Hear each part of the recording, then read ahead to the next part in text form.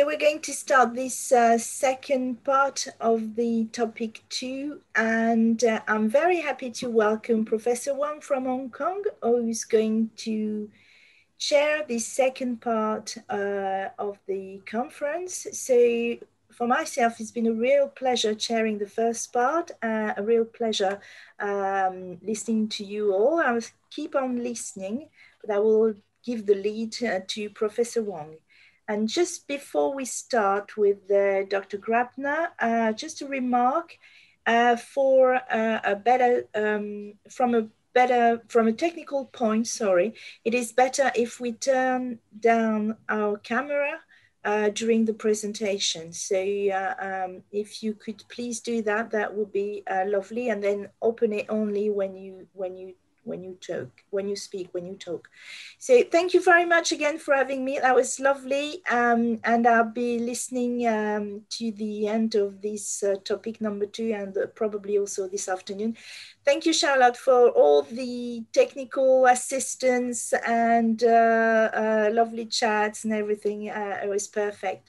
But thank you, and enjoy the rest of the presentation. And I leave the floor to Professor Wang and to Dr. Grabner. Thank you, Marie-France. Good afternoon and good morning, everyone. The next presentation will be by Dr. Michael Grabner from University of Natural Resources and Life Science, Vienna.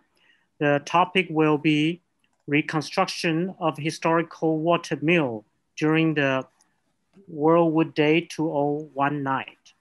Thank you. Thank you. Thank you for the introduction. Yes, right. I'm happy to give a World Wood Day grant report finally.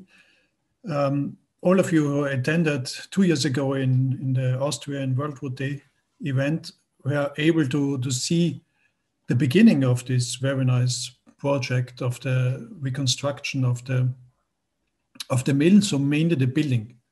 So I want to start a little bit with, let's say, the historical background on this very special type of a mill, which we can find in Austria or somewhere else. So what's different on this special type, on the so-called North mill? The axle is vertical, not horizontal, like most of yours maybe in your mind. Something like this is an example from Stübing 2, from Styria. So we are not talking about this. What's the difference here is, it's vertical, and you have a direct link from the wheel to the stone, to the grinding stone. That's the difference, which makes it the more easy system. So we try to figure out a little bit about the history of this kind of milling machine. Of course, everything started something like you can see here, grinding grain, what kind ever, between two stones. Maybe you can turn it, or you do it just by hand. So something like 100 before Christ, it looks like that this type of North mill started somewhere in Asia Minor. It was described a little bit later in Greece. And later on, it looked like that there was separated in different types, in a Greek type and a Nordic type, which you can find in Scandinavia. And you still can find some examples, historical examples in Scandinavia. So I've seen in northern Sweden. One guy mentioned that also a little bit before Christ, about the birth of Christ.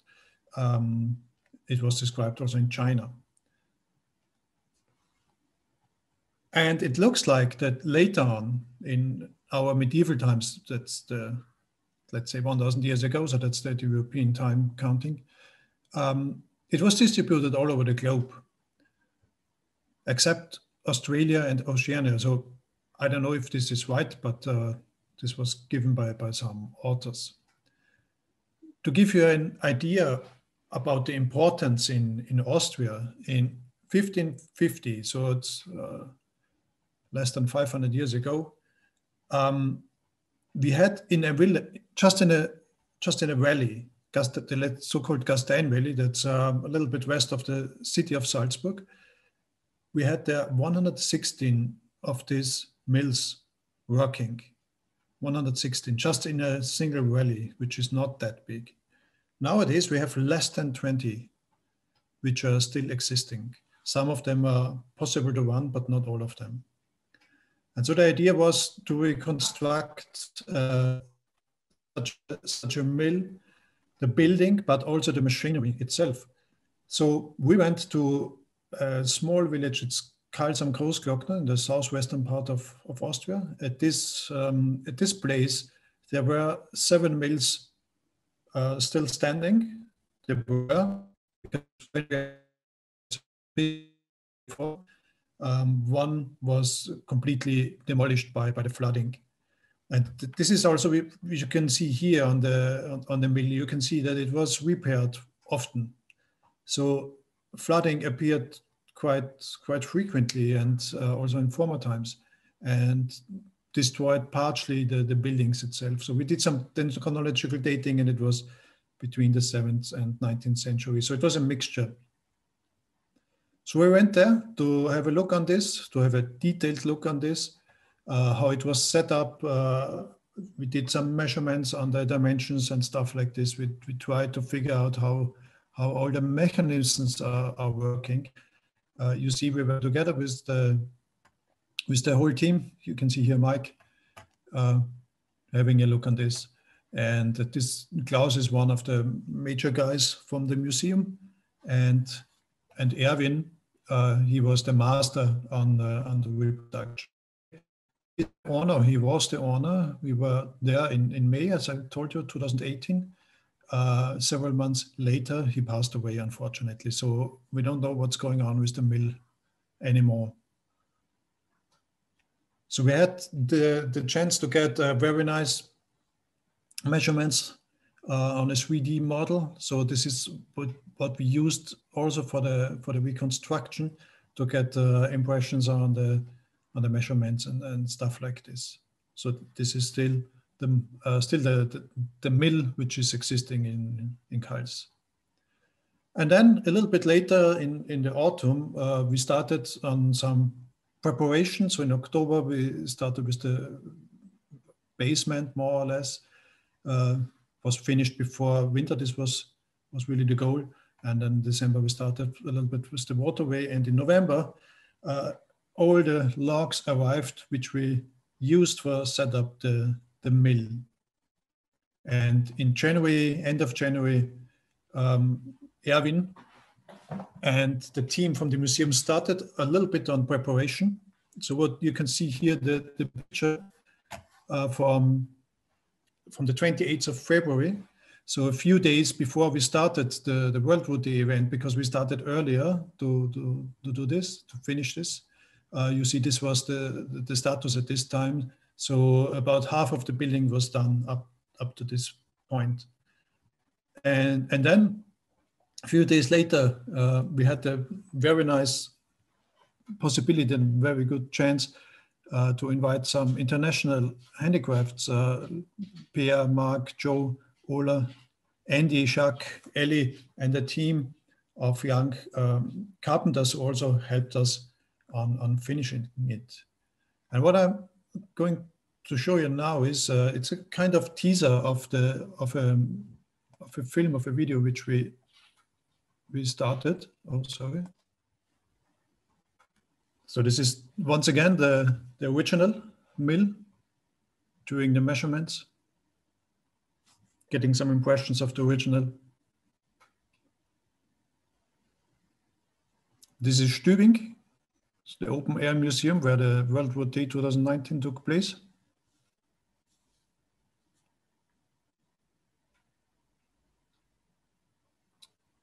Once again, the beginning, the basement.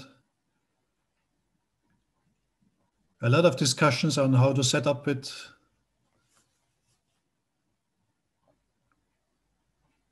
Yeah, you see, we really used the traditional techniques. Products to finish the timber we need. This is Erwin again.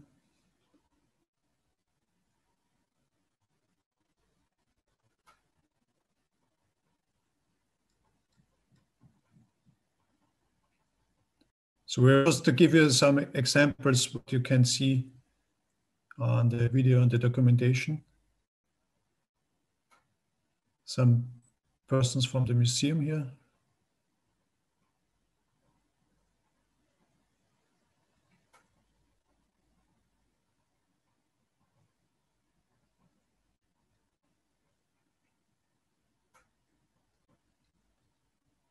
We have, it's a block building in principle, a log block building. Just except here, what you see here, this is close to the door with the groove.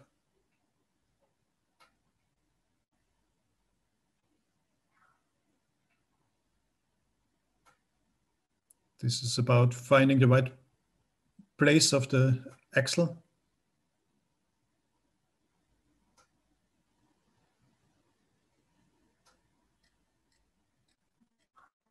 That's the waterway, so, or will be the waterway at the end. Here you can see Pierre and Ola from the international team. So they already arrived here at this time. You see a lot of people working.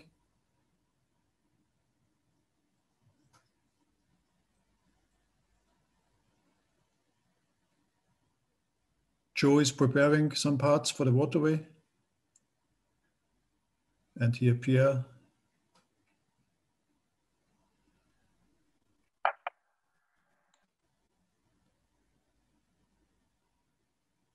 You see it's growing and growing.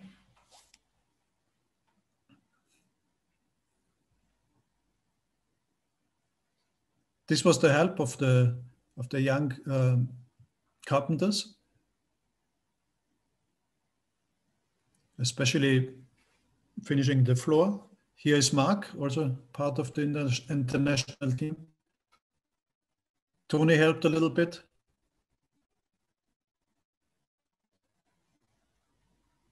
Ola.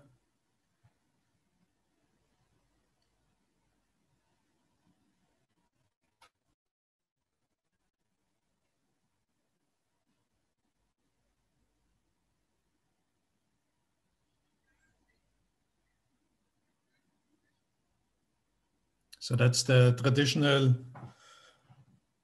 party when the roof construction is finished. So that's the usual time when you do this.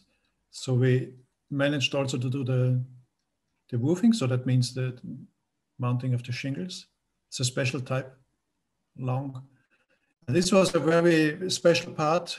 Jacques and Andy were able to produce the axle, which is quite big. And this was really big fun for all of us.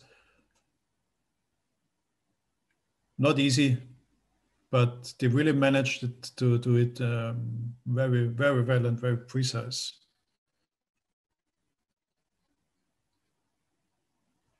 So you see at the end, so we can start producing the wheel, which is inserted directly in the axle, like you can see here.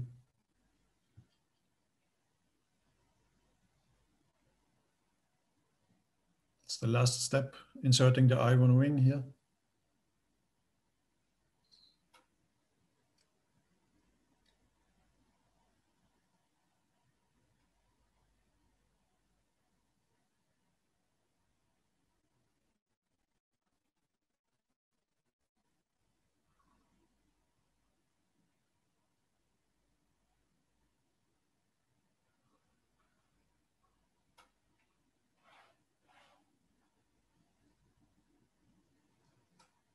That's inserting the stone to the axle. So this was more or less what you have seen, or the people attending at the WWD 2 years ago. And then afterwards, during the summertime, we were able, together with the staff from the museum, to finish the machinery. So what you have seen here is, yeah, the outermost part of the stone. You see the box. and the machine, let's say the machine itself, because you need a lot of movement, of vibrations for the milling. Also the door appeared.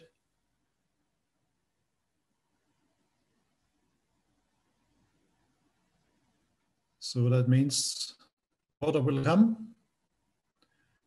This was possible to do during the World War D at the end, on Saturday, on Friday and Saturday. Here this filming was done end of September. Everything was finished. It's the big celebration day of the museum, usually end of September.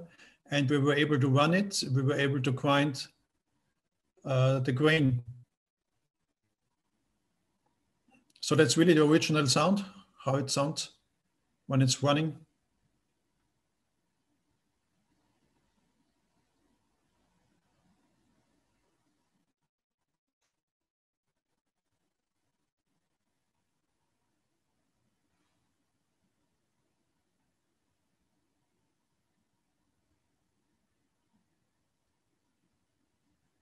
Now you can see all the special parts which had to be reproduced.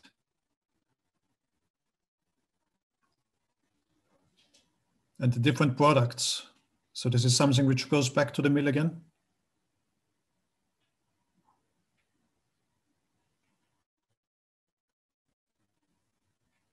And a very nice view from the wheel when it's running. So this is just a teaser, and a thank you for the cooperation we had with the World Wood Day Foundation, with the International Wood Culture Society and the museum.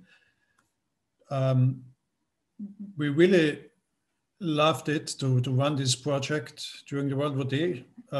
So we really hope that World Wood Day will come back on a face-to-face event like we had 2 years ago, to have the possibility to run something like this again.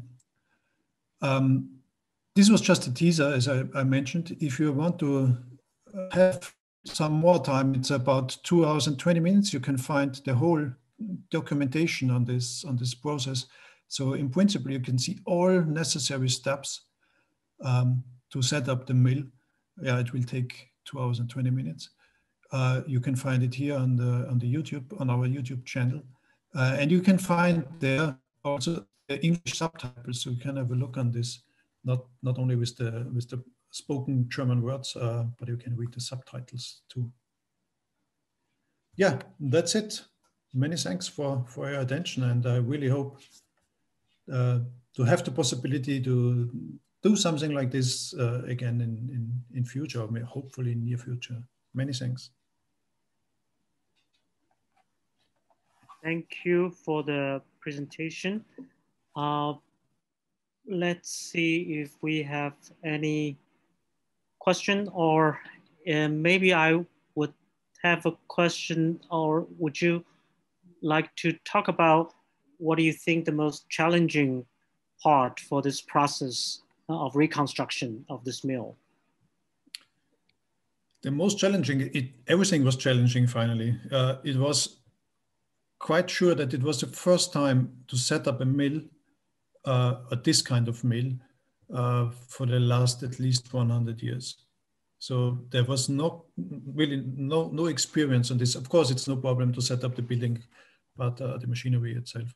So the turning of the axle was quite complicated, and setting up the machinery to understand really the details.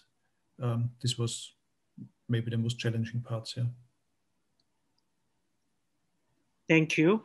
Then if no further ado, thank you for sharing this experience with us.